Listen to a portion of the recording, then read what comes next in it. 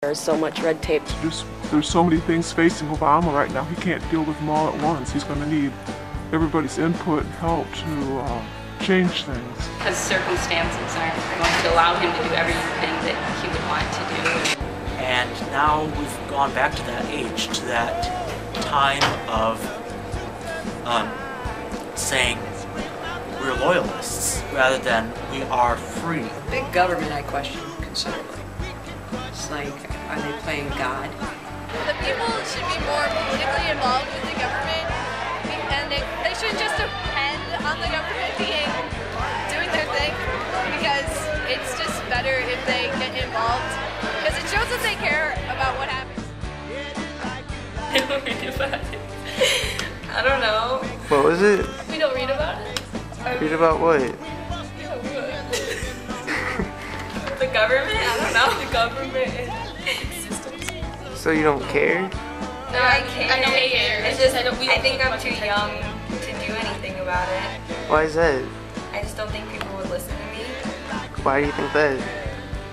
I don't know, because I'm a teenager. They probably don't think I pay enough attention to know anything about it anyways. Yeah. So you just give up just because of that? Why don't you prove them wrong? I don't know. Really think about it. I guess you can always try to. I just haven't. Don't you want to? Sure. Yeah, I keep trying to, because I have a lot of stuff to do with like school and homework, and I don't have time to figure out what's going on with the government. And I don't care. Why don't you care? That sounds so terrible. Why don't you care then?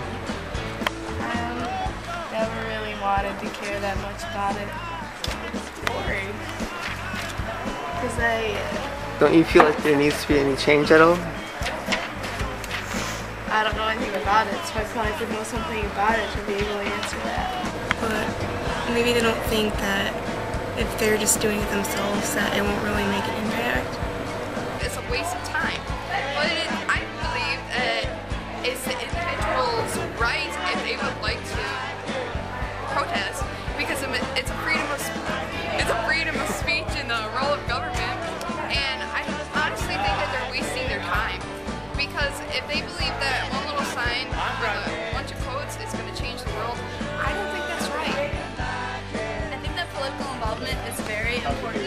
I think that the government is built on the idea of citizens wanting to be involved, and then the government also wanting to work for the citizens.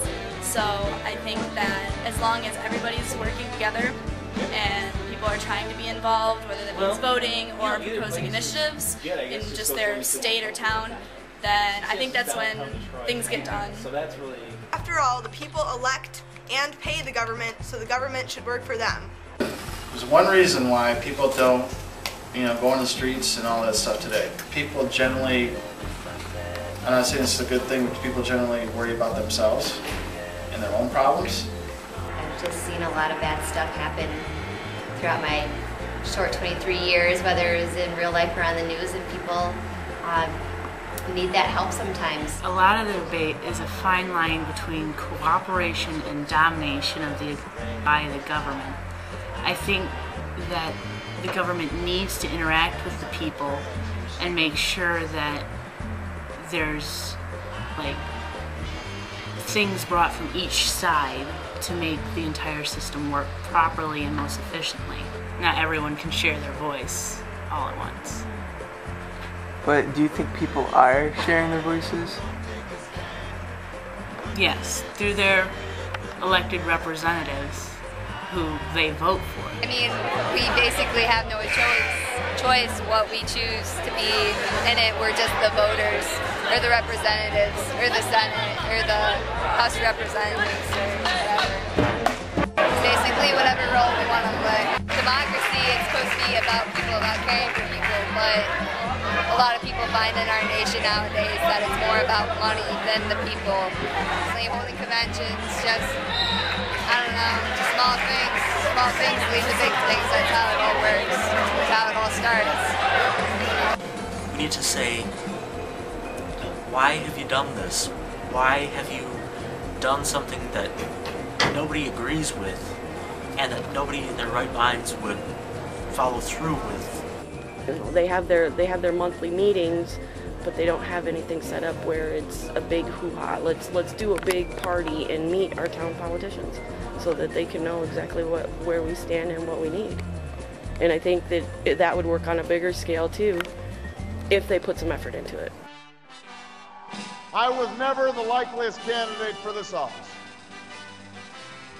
We didn't start with much money or many endorsements. Our campaign was not hatched in the halls of Washington. It began in the backyards of Des Moines, in the living rooms of Concord, in the front porches of Charleston. It was built by working men and women who dug into what little savings they had to give $5, $10, and $20 to the cause.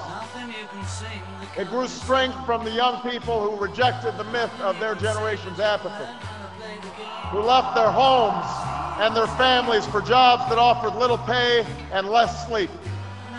It drew strength from the not-so-young people who braved the bitter cold and scorching heat to knock on doors of perfect strangers, and from the millions of Americans who volunteered and organized and proved that more than 2 centuries later, a government of the people, by the people, and for the people has not perished from the earth.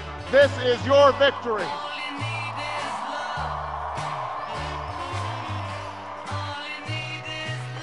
Obama needs